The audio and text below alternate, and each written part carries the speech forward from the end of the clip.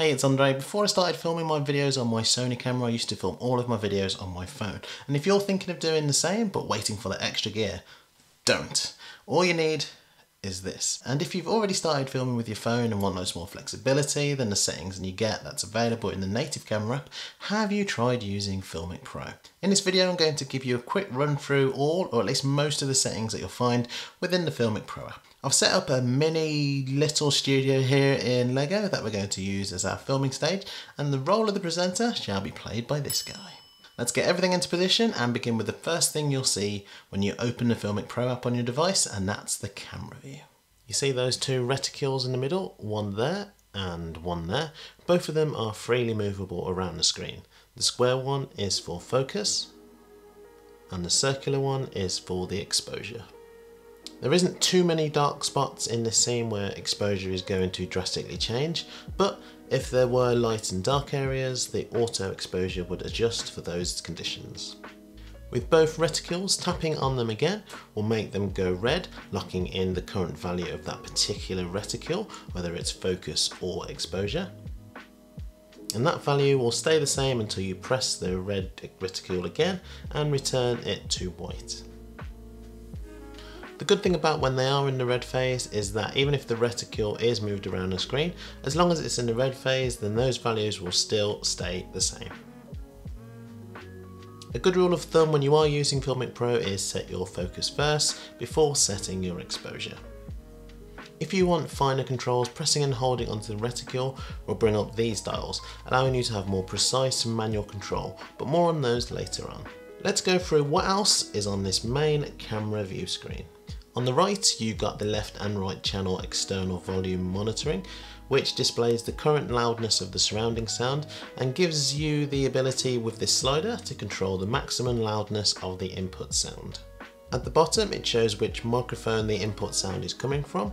If I'm just using my iPhone, then I can choose from the back, front or stereo microphone. But whichever microphone you are using, it will display it here. You've got this lever here, which gives you some zoom control. While you also have zoom control by holding onto the focus reticle, you've also got it here with that slider that goes up and down. The next one round is the record button. When you want to press record, it will start recording and you can see that counter starting. Pressing it again will obviously stop the recording. This play button here, if you're saving your clips directly within the app, if you press this button, everything you've recorded will be visible in here. From here, you can delete the clip, replay the clip, select it and multiple clips, filter, save it to the camera roll and share it. We'll come on to the settings cog in a moment. This one here allows you to cycle through the phone's different lenses. Because I'm using the iPhone 13 Pro, I've got 4 different lenses to work from. The wide, ultra wide, telephoto and selfie lens. So choosing what lens you want can be also done here. The middle display gives you the current information about the clip to be recorded. So we've got the timer, we've also got the frames per second that this video will record in, and the video quality, in this case 4K. On this side of the middle display, you've got the battery life of your phone and the amount of storage that you've got left. What this info tab also gives you, if you press on it, is the display of your histograms. So if you want a little bit more detail into your recording environment, if you click on that once, you'll get the full luminosity histogram. Click on it again and you'll get the histogram with composite and RGB layers. And again, and you'll get the waveform monitor. And finally, if you press it again, you'll go back to the timer. And if you want some more live analytics when you're filming, then there is the next button, which when pressed, you'll get these icons up here. So you've got the zebra stripes, and the next one is clipping, and the next one across is the false color, and then the final one, FP, is the focus peaking. The next one is manual controls. When you click on it, you'll notice that this brings up the same dials that you get when you press and hold onto the reticles, but with the manual control button, you'll get both on screen at the same time. You've got the full manual control of the exposure on the left and focus and zoom on the right. With focus, it's as simple as adjusting the dial to customize the focus. If you press zoom, it now switches to manual zoom, allowing you to go in and out. On the left you can control the ISO value and the shutter speed. This side is different from the right hand side because in order to change the value you've got to lock in the value you want to stay the same. So to change the ISO, lock the shutter speed, adjust the dial and customize your ISO, and vice versa with changing the shutter speed. If you want to reset your values, you can always go back to the main camera view, hit the reticles, which are most likely going to be red at this stage because of those changes that you've made in your manual controls, and they will automatically readjust to the settings of the environment. To bring up the individual manual controls, you can swipe from the right to bring in the focus and zoom, and swipe from the left to bring up the exposure. The next one across is imaging panel, which pressing on it will bring up this box. You've got the fully customizable temperature and tint control, which makes changes in real time.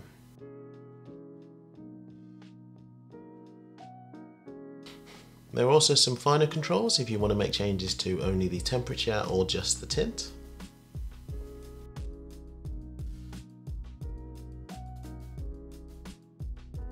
By default, it is set to auto white balance based on your recording environment. If you look at that figure in the bottom left, you'll see the effect of having auto white balance on. There are also some presets: incandescent, sunlight, cloudy, and fluorescent.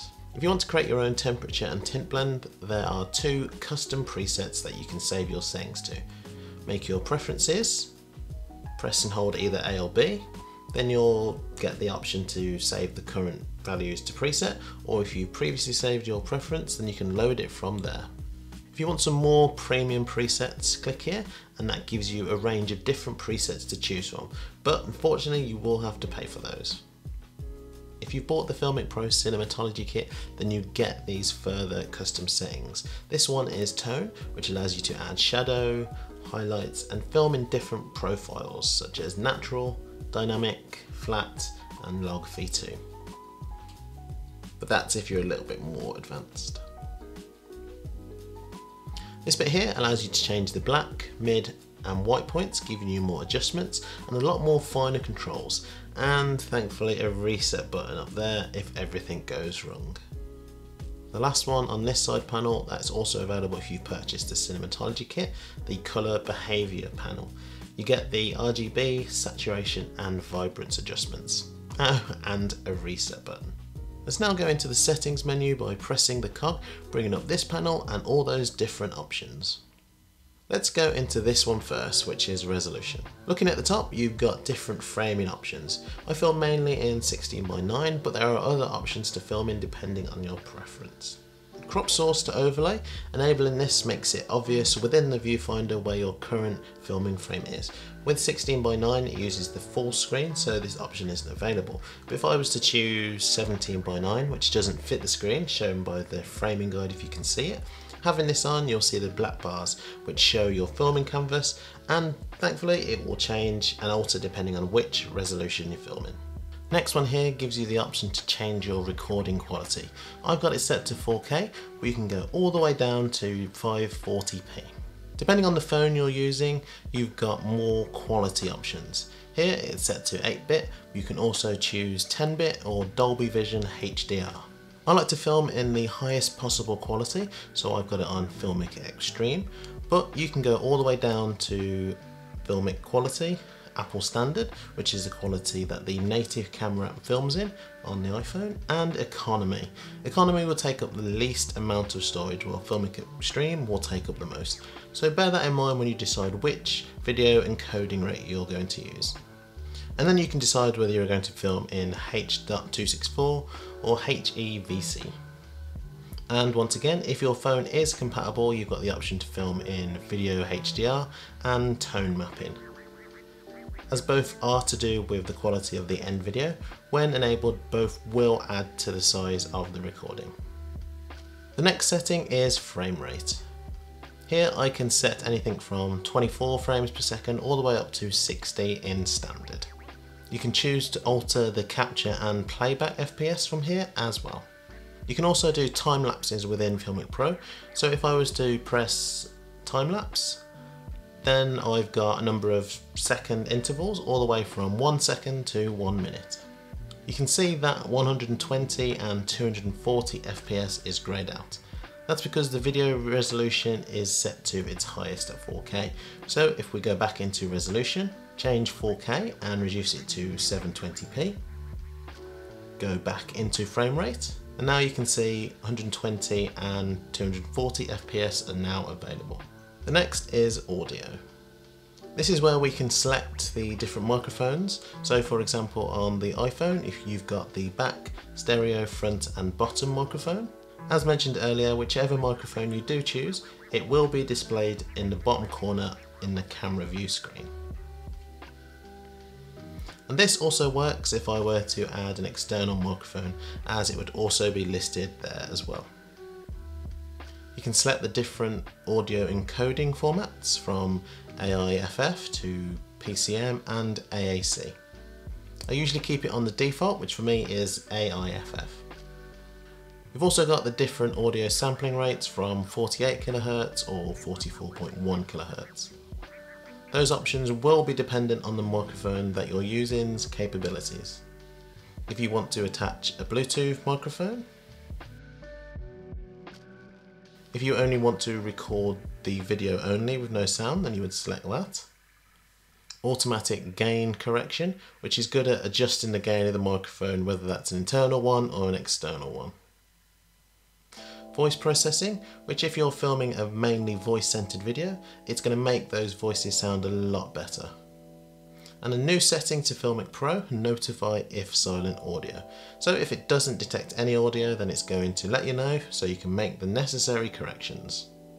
The next one here is device. So we've got save to camera roll. So if you don't want to save within the app itself and you want to save it to the camera roll, you just select that. If you use Filmic Remote, like I do either on my Apple Watch or iPad, enabling this will allow you to do that. So if you don't use Filmic Remote, then you don't really need those enabled. Remote Preview is also linked to the Filmic Remote app. Click up there if you want to see my video on Filmic Remote. Orientation lock, so if I was to change my phone from landscape to portrait, it would keep the interface in its current orientation. Dropped frame indicator, so you can get notified if there's a drop in frame rate for some reason. Stitch recorded video. With that enabled, it allows you to record something, and if I was to press record again, it pauses the recording. So if I press it again, it continues recording, and then once I do a long press on the record button to stop the recording, it will combine everything recorded there onto one whole clip. Preview active, when this is enabled, it allows you to use your phone screen as a viewfinder. As default, it is set to on, but if you're using something like Filmic Remote, then with that enabled, you can use that as your primary viewfinder. Tap to hide interface. When this is enabled, when you press record and tap the screen, everything but the reticles disappear from the camera view. Good if you're using external monitors because it means that you've got a clean display, but if you want to show them again, just tap on the screen and they reappear. If you want the reticles to be hidden as well, enable hide reticles from interface. Then tapping the screen will hide everything. Hide zoom rocker. If you don't want the zoom control showing on the right side of the screen, enable this. But if you do, the only way that you'll be able to control the zoom function will be to bring the zoom function in from the side or the manual control button. The self-explanatory volume keys trigger recording. The next setting is presets. If you film in different rooms or want different settings for different conditions, you can make customized choices within the other setting controls, come into presets and then save those choices, and if at a later date you need them, come back into presets and load up the preset. If you do need to remove any, then you can slide across, and here you can rename or delete them. Next one here is CMS, which stands for Content Management System. This allows you to change the names of any saved clips. For time code track, if we go back to the main screen, the timer display is set to all zeros, but with time code track enabled, the formatting of the same clip will be done by time rather than duration.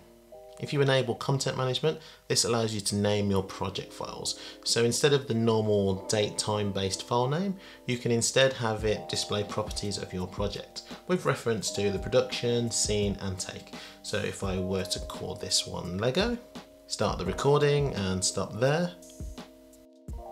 As you can see, the clip file has now taken the name from the CMS settings, and if I go back to the settings and the next clip I do will have the same name but take 2. Like this. And if we go back onto it again, the next one says take 3. This will now allow you to arrange your clip files once they have been exported.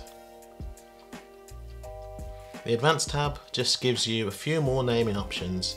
Useful if you're filming on multiple cameras or phones using Filmic Pro, then you can name the files from individual phones. You can get frame.io both here and in the main settings, but it allows you to upload recorded clips into the cloud provided you have an account. The next one is hardware. If you're connecting a monitor or computer to your phone and want a clean UI-free screen, enable clean HDMI out. Check out my video on that feature. When clean HDMI out is enabled, you can choose whether you want audio to be sent as well. The good thing about Filmic Pro is that the app is compatible with certain gimbals like the DJI Osmo Mobile, the Zhiyun Smooth 4 or 5, or the Movi Cinema Robot, all of which can be used directly within the Filmic Pro app. The other external accessories currently supported are anamorphic and 35mm adapters. The next one is Sync, similar to frame.io, but here this allows you to store presets in the cloud and retrieve them onto many logged in devices or using Filmic Pro. Stabilisation, if your phone is on a tripod like mine is here, then you don't really need any stabilisation because it's stationary. But if you're vlogging or something like that, then you can choose from off, which I've got on because I'm using a tripod, standard, cinematic and cinematic plus stabilisation. Just remember, the more stabilisation you add, then the more latency and lag that you're going to experience in your live view. So if I was to choose the cinematic plus stabilisation, then you can just see how late that delay is between the actual and the display. But if I turn it off, it's pretty much instant. Next one is camera. Here you've got access to the available camera lenses, same as choosing the camera lens from the main camera display. So now you've got 2 methods of choosing. If we go back into the settings, I can choose the ultra wide lens, the wide lens, telephoto lens, the selfie lens, and if you've got it installed, the double take app from Filmic Pro. The next one is torch, which allows you to use your phone's flashlight as the source of light for your video in 3 different intensities shown here. The guide, which I always have on, allows me to be able to frame people or objects within the shot and obey the rule of thirds.